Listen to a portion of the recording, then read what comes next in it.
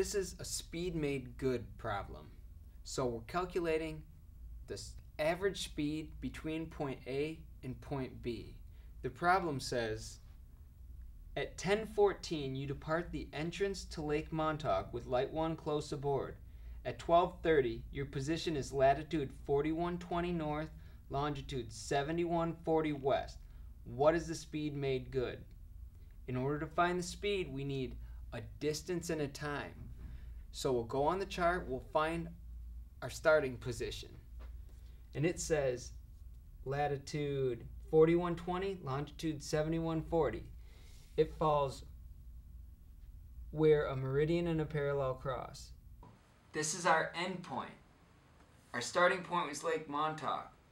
To calculate speed, we need a distance divided by a time. This is how we get our distance. Spread the parallel rules out because she's long. We go from the end to the start. We need to make a straight line here so we have something to measure.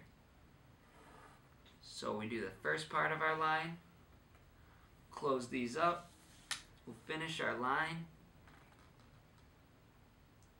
Here we go.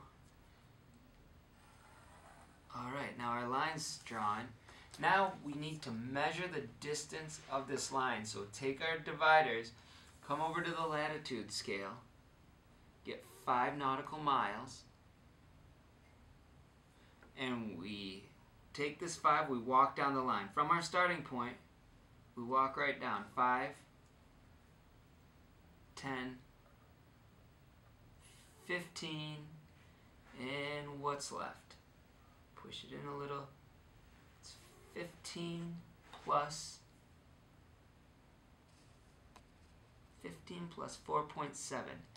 19.7 nautical miles was the length of this line. So we have 19.7 nautical miles for our distance here. We need to calculate our time. In the problem, we're given an end time and a start time. End time minus start time equals a change in time. So we have 12:30 minus 10:14 equals 2 hours and 16 minutes. This 16 minutes has to be converted into hours so we can put it into our formula. So 16 minutes divided by 60 is 0.27 hours. We'll round that up to 0.3. So we end up with 2.3 hours and a distance of 19.7.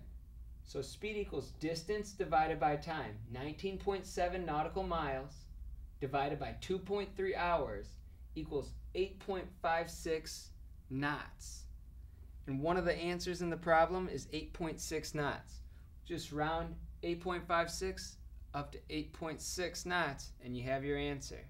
That's how we do a speed made good problem.